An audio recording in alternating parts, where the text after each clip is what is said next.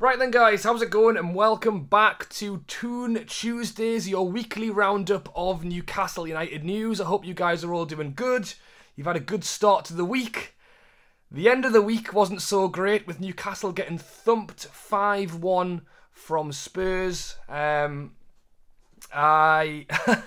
don't really want to talk about that game, to be honest. I would much rather talk about where we're going to be going next, but we will have to start with that, unfortunately.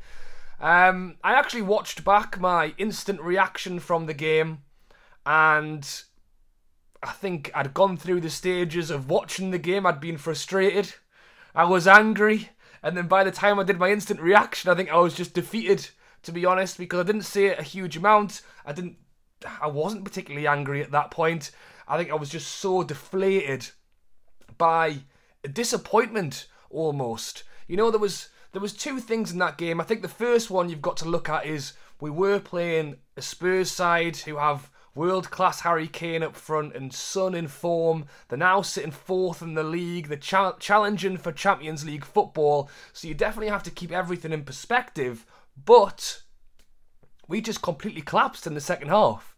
You know, that was really not what we've...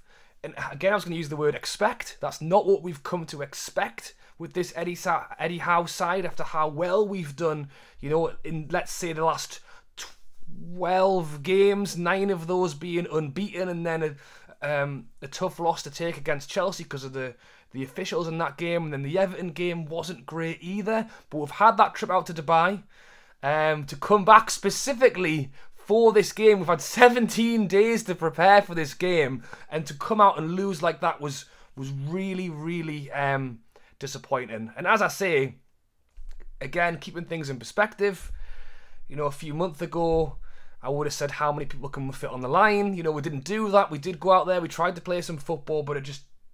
And again, in the half-time, I'm sure Eddie Howe didn't say, right lads, go out there and concede 4, but that's what it looked like, you know? So I'm really wanting to just write that off as a blip, because that's, as I say, you know, it was a really poor performance, and it's really tough to take as we are now going into a very important period of the season. We have 8 games left, and I know we're sat in a nice place, currently 9 points ahead of the relegation zone, but the job's not done yet, and we need to fix that very quickly. So as I say, I'm turning my back on Sunday, and I'm looking forward to what is now 4 huge games coming up. And in a way, you know, playing in that Spurs game, you know, I would have taken a point from it before it started. I knew it was going to be a tough one. That was not the way I thought it was going to go.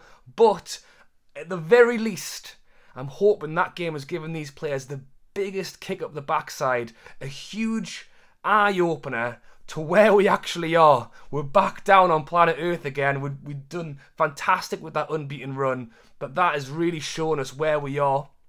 And at the end of the day, I said this a long time ago, if you'd offered me 17th at the start of the season, I would have taken it. And that is because I think, like most Newcastle fans, I want to get to the end of the season, I want to get into that summer transfer window, and I want to start this rebuild or rejuvenation or whatever you want to call it. The point is, I want to be in the Premier League at the end of this season, and we can talk about next season, you know. But to do that, we have to play some very important games coming up. As I say, Wolves on Sunday, then it's Wolves on Friday, then it's Leicester on the following Sunday, then it's Crystal Palace on the Wednesday. So basically it's 3 games in almost a week. Wolves on the Friday, then not that Sunday, right the way around to the next week on the Sunday, then Crystal Palace on the Wednesday, and then it's Norwich away on the Saturday. So those 3 home games in a row, and then Norwich. For me, I'm truly hoping, to be honest, that we can get the job done in these games and, well, basically secure our safety in the Premier League in these next 4 games. We've got 3 home games in a week. You know, we have to be coming out at the end of this with a whole load of points, to be honest, because following those 4 games, and I know we've got a good gap, but I don't want to rely on other teams losing. I want us to try and go out there and do it ourselves. Obviously, if other teams are losing at the same time, that would be quite handy. But we should be going out there to, I think, you know, Wolves are a good side. They're challenging for Europe. Leicester won the league a few years ago. Crystal Palace went and beat Arsenal 3-0 last night. But I do actually think if we can, again, remove whatever that Spurs game was from our memory and go back to how well we were playing just a few weeks ago, I think we've got a really good chance in these games. Wolves themselves coming up this Friday. You know, Jimenez is banned at the moment from a red card. Neves is out with an injury. So, you know, they've got some troubles as well. And I'm hoping we can take advantage of that. And as I say, in front of a home crowd who are going to be cheering on these guys, we've got some big games coming up. Let me know down below how many points you expect Newcastle to get from, let's say, those 4 games, or at least the 3 home games. Are you looking at 3 wins? Are you looking at 2 wins and a draw? You know, let me know your thoughts down below. So as I say, I've got no doubt anyhow we'll have the lads running laps right now as we speak around the training field for how poor they were in that game. And as I say, the biggest thing I can hope is, you know, I think those players would have come away from that Spurs game embarrassed. You know, they've got a point to prove now, especially with this summer coming up. You know, I really don't think anybody's safe. I think we will lose at least a handful of players, and I think we'll bring in a handful. You know, nobody's safe. I need to come back and prove it on Friday night under the lights. I cannot wait for it, to be honest. I think it's going to be an incredible game, providing that we put in a decent performance at the very least. You know, we don't ask for a team that wins every game. We ask for a team that goes out there and gives it their best shot. And that was why the second half against Spurs was the most frustrating thing, because just looked like we lost the plot. And as I say, following those 4 games, it then goes into Liverpool, Man City, Arsenal with Burnley last game of the season. So we don't even want to get into that conversation yet, because hopefully we've got the job done before then. Just to go through a few other things that are obviously going on. I mean, one of the big things at the moment is that Trippier had his foot scan, which everyone hoped was going to bring some good news and that we might have him back a little bit sooner. Unfortunately, the scan did not go as well as hoped, and we are still going to be waiting on Trippier a little bit longer. And as I say, with, you know, a game after that Spurs side, you want a player like Trippier back as quick as you can. It does sound like we'll still have him before the end of the season, but as I said, the initial timeline was potentially that Crystal Palace game. It's sounding like it will be later than that now. A big conversation topic at the moment is the fact that Bruno obviously didn't play in the game against Spurs. I fully expect him to start against Wolves. He had a fantastic international break, and I really wanted to see him in the side.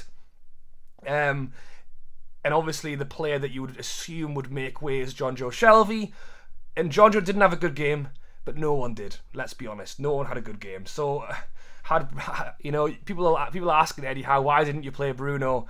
As good as the guy is, he's not good enough to play for those other 10 players who were shocking on the day. So, yeah, I expect Bruno to be back. And then the other topic that just continues to go on is the SAINT-MAXIMIN topic.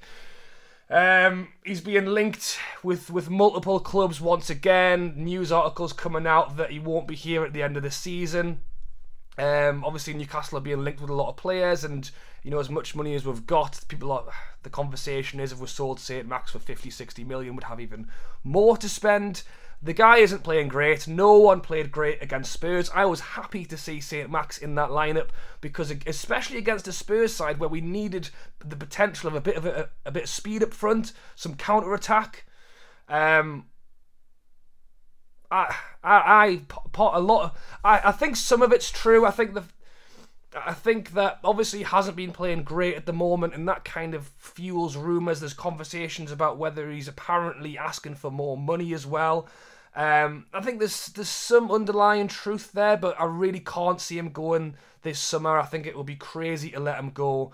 I think he'll be here next season, and then depending on how he does next season, then we can talk about it a little bit further. But part of me just thinks that it's a bit of a slow week for the journalists, and they just want to talk about it, you know, because again, the next thing I was going to mention is, like, Saint-Max is getting linked away in the summer. We are being linked to more and more players. You know, we've not even got through this season yet, and already the summer is like the hot topic. And I think this is something we're going to have to get used to as Newcastle fans, is even when we're not in the transfer window, we are still being linked to players. The newest rumour is that we've already had a £100 million bid rejected for the Napoli striker Victor, is it Osimhen?